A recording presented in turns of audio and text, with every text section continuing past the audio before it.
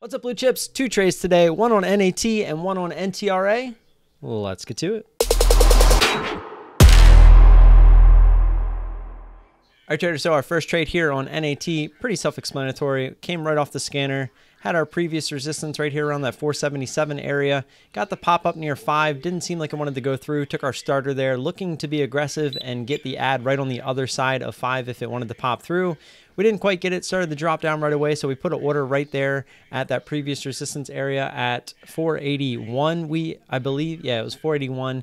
Couldn't quite get there. We were sitting on the bid for a while. 483 came down on the ask, so we went ahead and took that. That was a pretty good trade to start the day. All right, so over to NTRA. This thing was a little bit frustrating.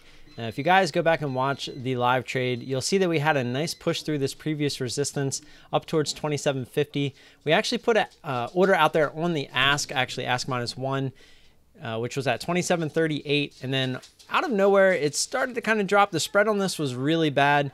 And the ask actually went up to 2775. And then we finally got our fill. So we were immediately in a 40-cent hole.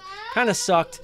But unfortunately as well, this thing jumped up over 28. We actually put an order out there as well. It was right up there at 28.24 is actually the order that we put out there. It never got filled. It was actually a top tick. I guess the ask was at 28.25 since we put it at 24. And as you can see, this thing at least did come back down. And we actually put an order out there at 27.02 to get filled on the bid. This thing went all the way down to 26.74. No fill. So unfortunately, using smaller share size, anything under 100 shares, it kind of sucks because then you're kind of at the mercy of pretty much any route that wants to kind of take your shares for you. So unfortunately, we didn't get any fill there at 27.02. All the way down to 26.74.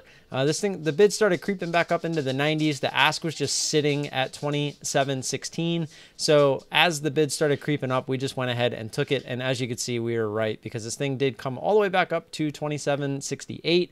And it did come back down. We would have got our fill if we were patient because on this down move here, the ask did get under 27, but again, we don't know that that's going to happen. We could have just kept going up like it did, and it ultimately ended up going high of day, and it's kind of just chilling out up there. So that was our trade on NTRA. A bit of a frustrating one. Could have been better if we got our ad up there. Could have been better if we didn't get some crap fills, or if we would have just got fills on the way back down. All that good stuff. So don't forget to like and subscribe, guys. Always appreciate that support. As you can hear, my kiddo is not being the best today. That was kind of another reason why we cut the stream. And yeah, I'm going to get out of here. If you have any questions or comments, leave those down below. And I'll see you guys tomorrow morning. Peace.